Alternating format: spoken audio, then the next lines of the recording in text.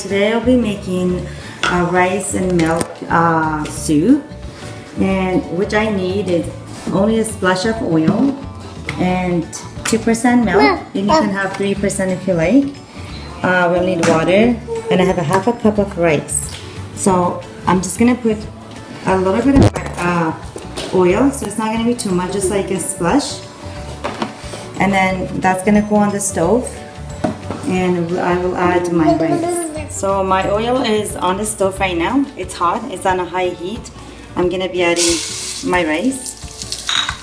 And then, sorry, I forgot to mention salt, so I'm gonna put half a tablespoon, and again, that's, you're gonna taste it later. So this is how my rice looks like. So we're going to fry it in oil a little bit with that salt.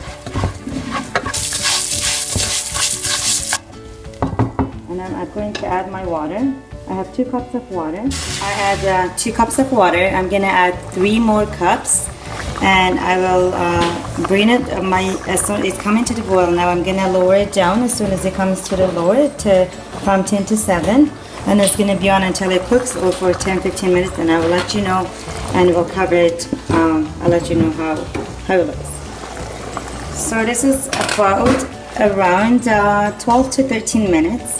So this is how my rice looks like.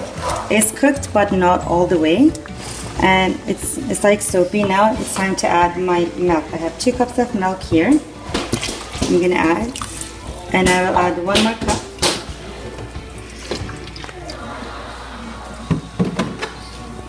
So that's 3 cups of milk, and I will wait for this. And when this comes to the boil, I'm gonna put it high again.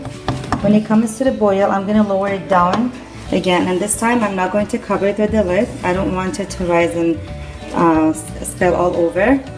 And when it comes to the boil, I have to stand here. I might bring it way lower so it doesn't spill.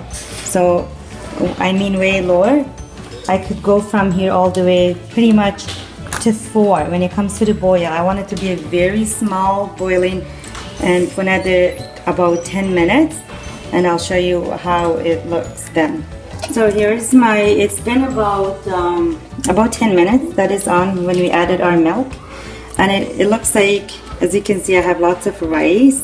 So when it gets cold, it will get thicker.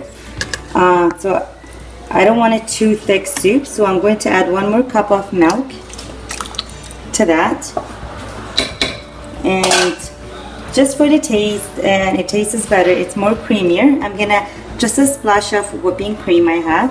I'm just gonna put like a splash. It just gives us this creamy kind of a taste. You don't have to put if you don't like. So the total was that I added 4 cups of milk and 5 cups of water to that half a cup of rice. So it does get, the rice does become thickened in order to be soup.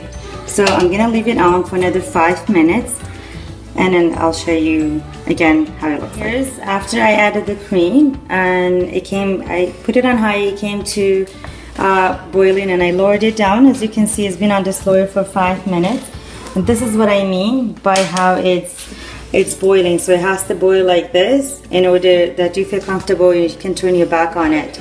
So my soup is all ready. It's all ready to be served, and it's all good. And I'll show you at last. This is how you serve it, and with sour soup. It's not too thick, but it's really creamy. It tastes great, and you can serve it with toasted bread or any regular crackers, pita bread that's been in the oven or in a toast to make it harden, and you can break in it, dip in it, and however you eat it, you'll enjoy it. Thanks for watching.